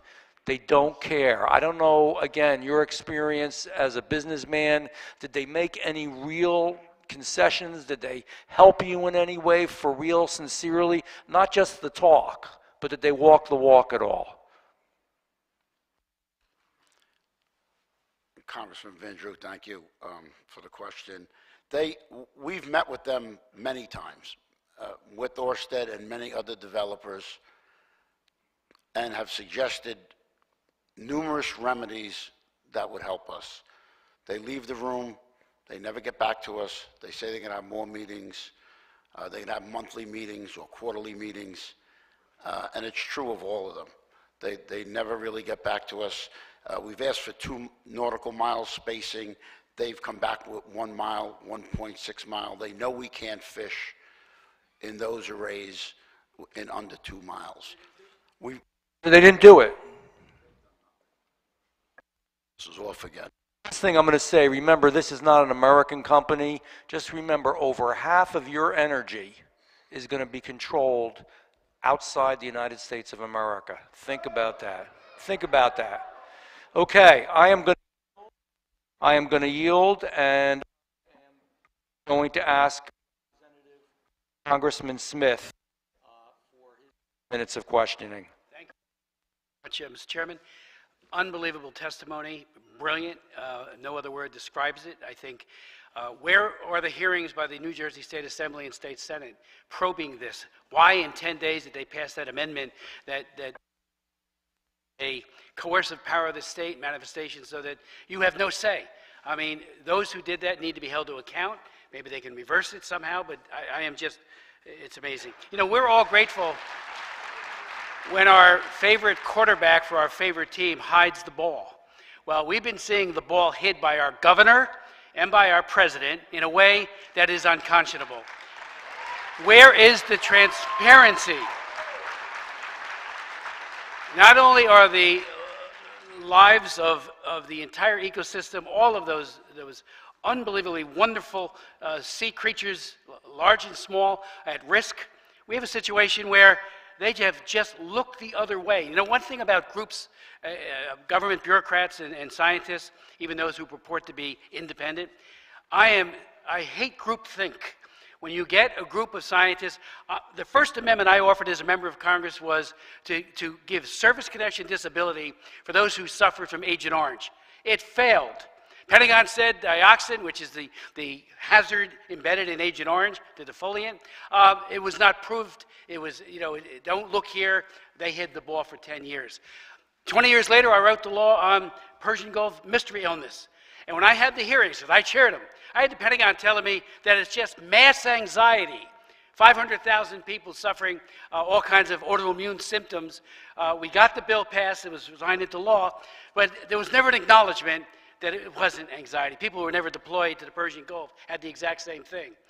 It was probably, the vaccinations that went out that caused it. So groupthink is something that I'm so concerned about happening right now. All the scientists.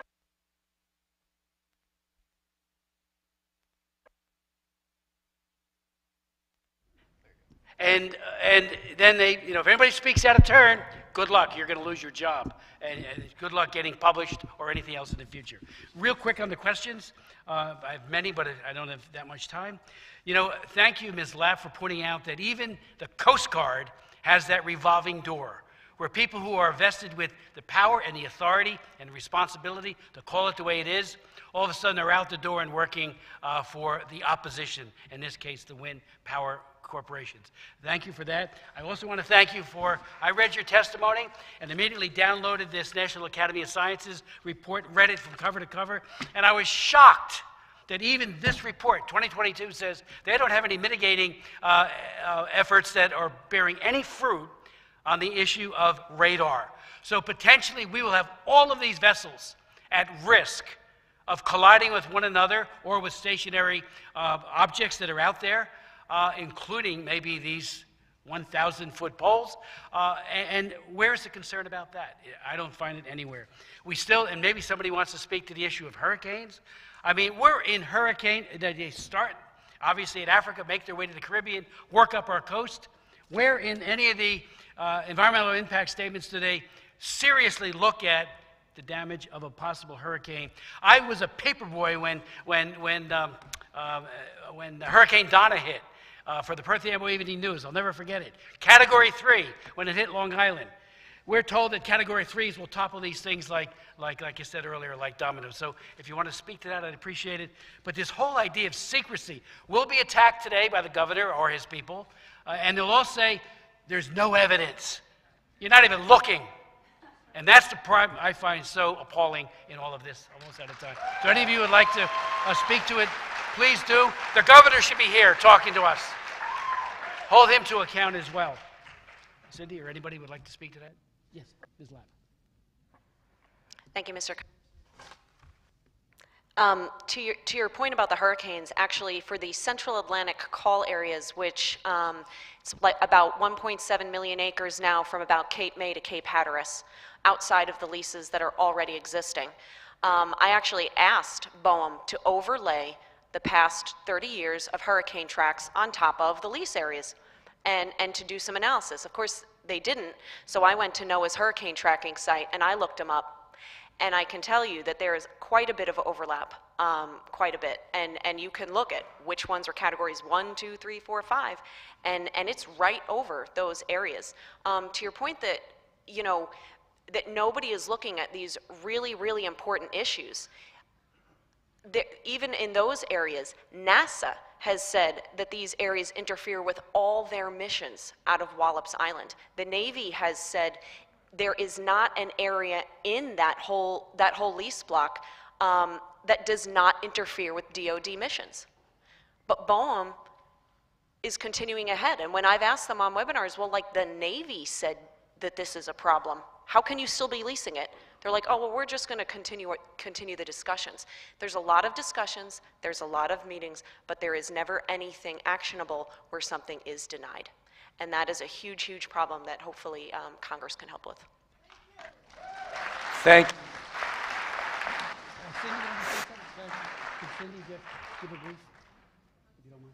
If I could, to the conversation about the concern with the radar.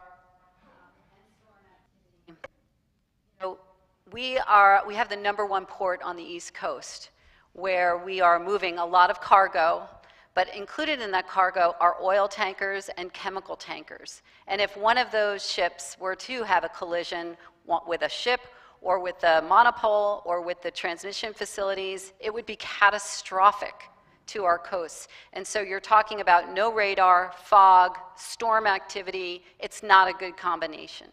Just would add that. Thank you. 30 seconds. Real quick, just to amplify on the defense issue, the first half of the site off LBI from about 9 to 14 miles out is labeled by the Navy as a DoD exclusion zone. We tried to contact DoD to find out what that means. We could not get any information. Maybe it's classified, I don't know. But right now, you have a lease area out there, half of which is classified as a DoD exclusion zone. And as Megan indicates, all you get from BOEM is, well, we're working it out with DoD. I'd rather hear something from DoD before. Thank you. All right, next we have Congressman Dr. Harris. Thank you very much, Dr. Van Drew. Mr. Stevenson, by the way, I'm very glad you mentioned small nuclear reactors because those are really the future of zero carbon energy. I mean, that's. So I don't know why we don't have discussions of that. Why we're still discussing a technology that's literally centuries old. I mean, windmills are centuries old technology. Shouldn't even be talking about it. I'm glad you mentioned decommissioning costs. very infrequently calculated into it. We have a little town down in the bottom of my district built one windmill to power its sewer plant. It failed because this wind doesn't blow enough. They don't have the money to take it down because nobody counts on decommissioning. Ms. Lapp, with regard to BOEM Director Hooper's comment about, we're going to make history, look, the fix was in. That's the bottom line. That's what all this testimony is the fix was in. Mr. LaVecchia, that's why they're not acquiescing to your requests, because the fix was in from the moment you met with them. Judge Donahue, they don't want the county of Cape May or the city of Ocean City to protest because the fix is in the legislatures. That's the bottom line. Now, Dr. Stern, I have a copy of your letter to the President and the material that's attached to it, which is incredibly important because it seems at every turn the regulators chose the most benign prediction. At every single turn. I mean, there'd be a range of predictions. They choose the most benign. And when you add that up, the cumulative effect is the fix was in, and they wanted to come to a conclusion, which is never the way unless you have, as Megan, as you pointed out, a captured regulatory function. That never should be the way it operates. Let me ask you a question, a scientific question, which you brought up. Does anybody know what the long-term effect of that Vesta 919 feet tall windmill is in an ocean environment? Because my understanding is the prototype is built on land. It's never been put in the ocean. Your testimony suggests that this is kind of common sense. The larger the windmill, the more noise it makes. Does anybody know the long-term effect before we put these in the ocean? You got it?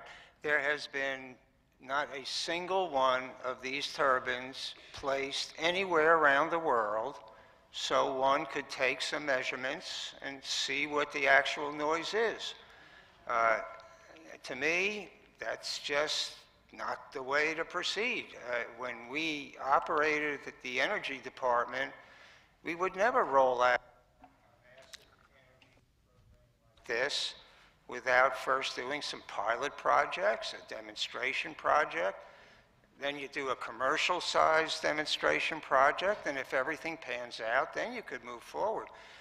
No, thank you very much, because I only have a limited amount of time. You're absolutely right. We should have done that. Because we have to know the effective behavior of that sound. I'll just tell you a little story. We had a little dog. I live in Cambridge, Maryland. It's near the water. Fireworks come on 4th of July. A little dog gets away from its owner, hears the sound. Anybody of you know who have dogs and fireworks, you know what they do, right? They run. The dog runs right into the creek, drowns. Now, if you get that dog out of the water, you declare its cause of death to be drowning. No, no, no.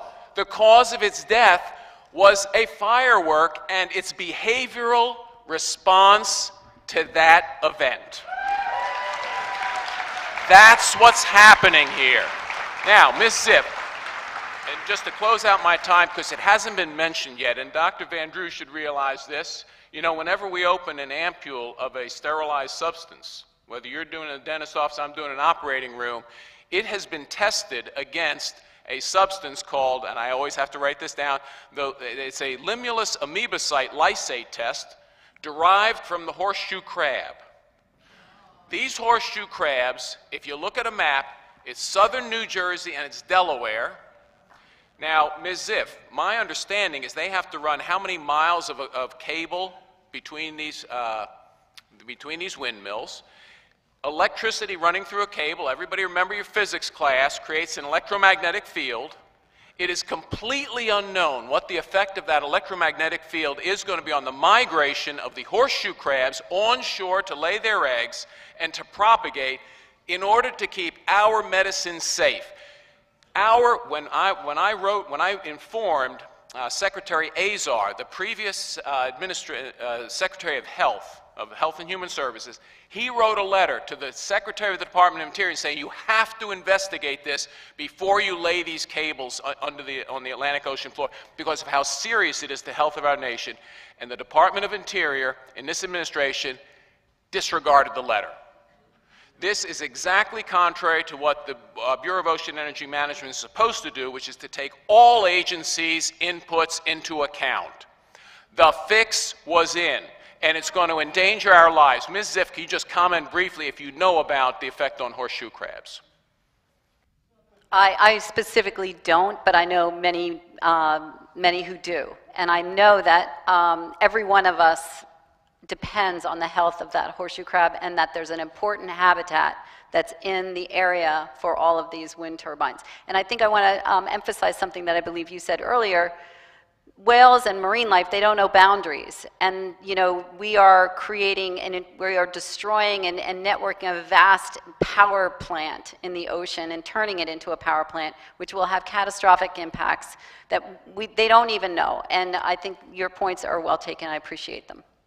Thank you very much, Dr. Van Drew. I yield back. He's a pretty smart guy, isn't he? And our last speaker up here, and then we're going to have closing statements if necessary, and I think they will be. Congressman Perry. Thank you, Chairman Van Drew.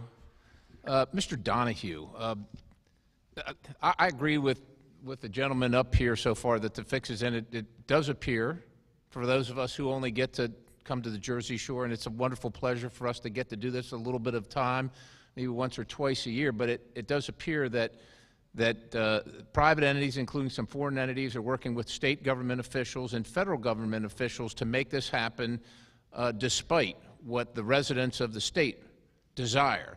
What is, if you know, and maybe you don't, but I don't, what is New Jersey's, what is a coastal state's authority? How far out does it go?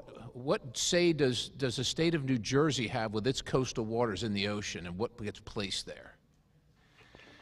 It's a complex question. As I understand it, the 3-mile limit before you hit clearly federal waters is usually what we understand around here. 3 miles. You can't bring those big striped bass back in that you catch 5 miles out. The way that I understand the construct of this wind energy approach is that the federal government through BOEM has identified these areas, and they've given the states the authority to do solicitations and oversee these projects. This is a question I've asked all along, is we have state authorities overseeing foreign corporations building power plants in federal waters. And I've never understood how that can work. Well, it seems like the state's getting all of the downside and none of the upside, right? The residents aren't getting any of the upside here. To Mrs. Zipp and Dr. Stern, the rest of us, look, it appears, the other thing I've determined while I'm sitting here is this has been going on for some time here for the folks in New Jersey, but for the rest of us, we wouldn't know about this, quite honestly, if it weren't for these whales washing up on the beach, right? And the animals washing. So we wouldn't even know about it, right? So is this normal? Is it normal what we're seeing? Because we don't think it is, but we don't know. We don't live here. And has anybody told you why it's happening? No. Turn your mic on, sir. No, this is very unusual. The number of whale strandings, as I mentioned, 9 off the Jersey coast in 3 months, when the average over the last 20 years, I think, is 7 a year. A year, right? So you've got 9 in 3 months, average 7 in a year. But getting to your point about the state authority, the state does have a significant role here, even though it's a federal project offshore. There is a provision in the Coastal Zone Management Act. The state must find that the project is consistent with the Coastal Zone Management rules, New Jersey's Coastal Zone Management. And we looked at the provisions in the Coastal Zone Management rules, and they are replete with nice words about visual resource protection, endangered species protection, a job loss protection in the tourism industry, and so on and so forth. And we commented extensively to the DEP, like, how are you going to find this project consistent? So the state does not bring up that provision. but they have a significant Shouldn't there be, I decision mean, to make if you got these, on that. you don't know what's causing the death of the animals. They're washing up on your shore. We're all watching it. We also know that, because we've heard, right, even though you're not here, you hear that there's this testing going on right offshore where the whales, mammals are migrating and live and exist and so on and so forth. Has the state moved to stop, even for a moment, any of the action to at least find out what's going on? No, if I could, Congressman, they have not, and dozens of elected officials, including Congressman Van Drew, have asked for that to happen. We held a forum last night with about 500 people or so in Ocean City. What we're told is we don't know why there are more vessel strikes and more whales washing up dead on the beach, but we know with absolute certainty it has nothing to do with the wind farms. And how did they prove that? And they haven't. In fact, within days of the press conference that we had when whale number 6 washed up in Atlantic City, the federal agencies put together a hasty press conference to deny.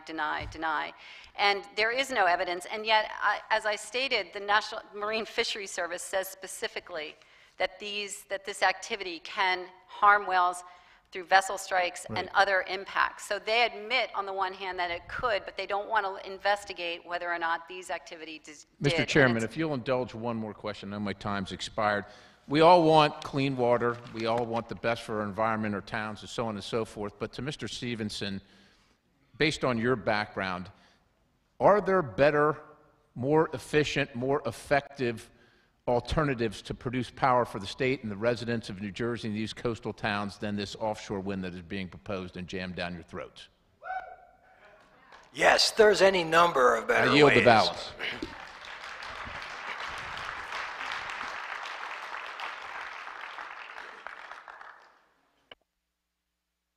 Thank you, Congressman, and Congressman Perry yields back. And I'm going to recognize myself for 5 minutes, a little housekeeping, then any last thoughts. First of all, I want to thank the panel. You were all wonderful. Were they great?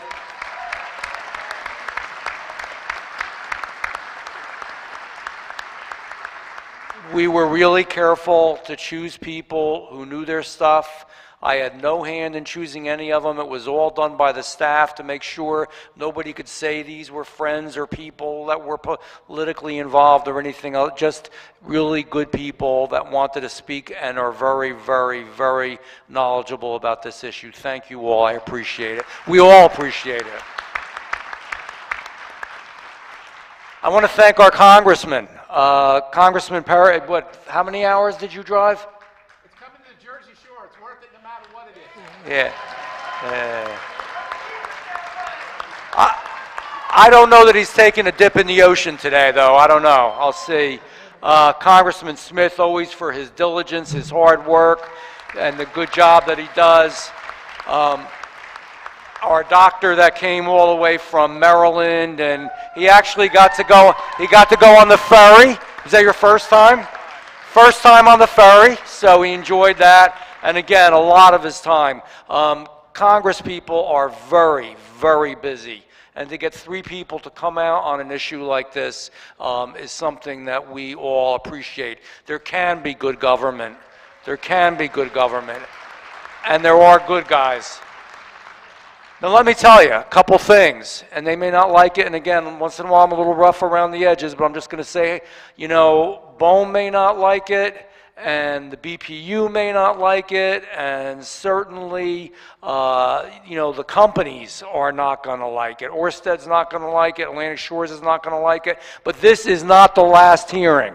I'm telling you right now. We are not giving up on this, you know, and there's so many things involved here when I think of about not only the science of it and the effect on the environment, but the effect on tourism that was talked about, the effect on our own health, which was spoken about, the effect on the cost. You know what? There's a lot of people making it paycheck to paycheck, and when they find out what this is going to cost to have this energy and how expensive it's going to be and how many times it's not going to be functional because we haven't been told the truth, truth, we're going to stand up. We've got to stand up as Americans and say it isn't right. And I'll tell you, just a few thoughts I wanted to share. There are so many things that are wrong in what happened here. What, Michael Donahue, Judge Donahue spoke about. Imagine you live in a town and you're told that the legislature is going to meet and you can no longer do your own zoning. Is this America? Is this the America we know and love? Come on. It's wrong. That was wrong. I think it's unconstitutional. I don't think it's the right thing. And we've got to fight it. So we have the classic case of big companies joining with big government, colluding together. They like to use that word collusion. This is collusion. Colluding together, working together, not telling the truth, not caring about our health, our environment, our jobs, our tourism, our economy, our future, our children, our grandchildren. Damn it, that is unacceptable. So, our next hearing is going to be in Washington, D.C., and we've got to work through that. It's going to be a little more complicated. Of course, we'll figure out some way. Usually we don't have these many people at congressional hearings, but we'll figure something out, and we're going to do more here as well. We're not going to give up. And, people say to me, are we going to win this? We've got to win it. It's our responsibility.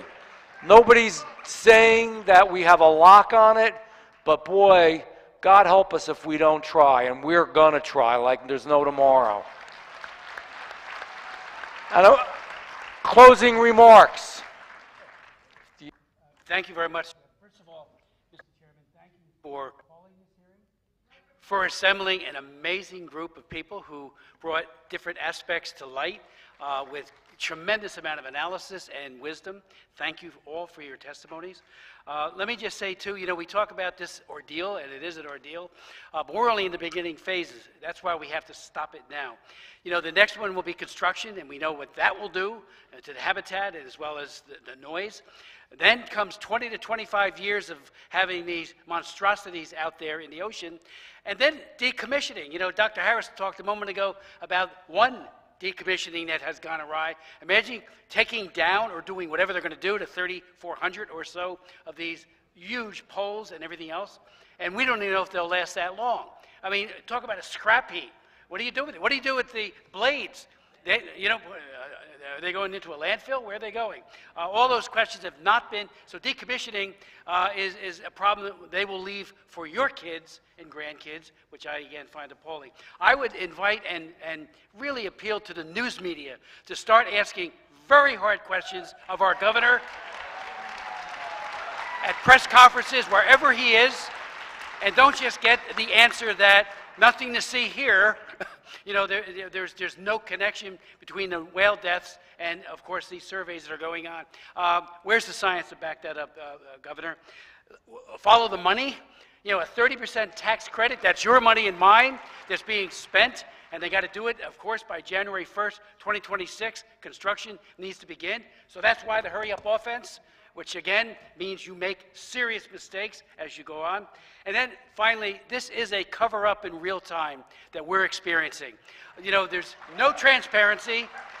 I ask the questions, Jeff asks the questions, we all ask the questions, and we get crickets. We don't get any kind of response, or we get a letter that was written, and it's meaningless what they tell us. So we're going to push our GAO report really aggressively. They have the power to really ferret out information, so that's going to be pushed. If we can't get it passed as a bill, because it would be vetoed by the president when it got to his desk, we can ask, and I've already asked, we've asked that the chairman of the Natural Resources Committee make that request with all of us signing on, and GAO will do the report. And that will be a comprehensive government watchdog oversight of this egregiously flawed process. So thank you, and thank you all for coming, and we're going to win this. And I want to thank the Congressman for his legislation. And so you know, we also have legislation that I sponsored, he's sponsoring with me, for a moratorium until we get this all figured out. Dr. Harris. Thank you very much. And again, Dr. Van Drew, thank you for putting this great group of expert witnesses together. Look, the bottom line is that I sit on the Appropriations Committee. The people in the Bureau of Ocean Energy Management have their salaries paid by the Appropriations Committee, and we're going to deal with them in this year's appropriations bills, let me tell you.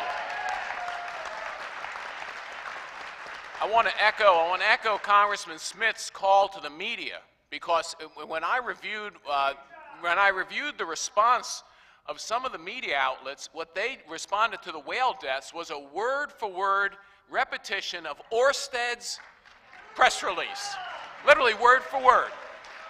And just to tell you how it creeps into everything, those of you who don't know, because on the horseshoe crab issue, there's actually a website called Return the Favor NJ, Return the Favor New Jersey, which is about preserving the horseshoe crabs off of New Jersey, okay? Funded by Ørsted. You talk about Orwellian. I mean, they literally, again, Return the Favor NJ. Look it up. Go down to the bottom of the page, funded by Ørsted. The company where we don't know the science about what this is going to do to these horseshoe crabs, just like we don't know the science of what 919-foot towers are going to do long-term to whales.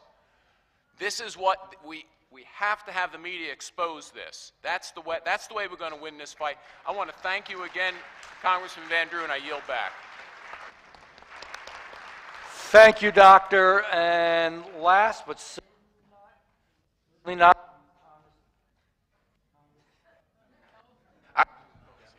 Mr. Chairman. Yeah. Thank you. just do it. Thanks for the opportunity to be with you a day down at the shore. I would just say this, the media needs to do their job, but we need to do our job too. It seems to me that this company called Ørsted needs to be sitting in front of a congressional hearing. It seems to me that, it seems to me this Bureau of Ocean Energy Management or mismanagement needs to be hauled in and needs to spend some time, in front of questioners answering some tough questions. Quite honestly, it also seems to me that your governor could stand a little questioning too. So we want to get to the bottom of it, and we need to, look, obviously we need to get to the bottom of it before construction starts. And so we can't, this is unfortunately the animals lost their lives, but let's make sure that we turn something good out of that. And make sure we don't make things absolutely much worse than they're going to be already. So God bless you. Thank you very much for the opportunity. God bless you.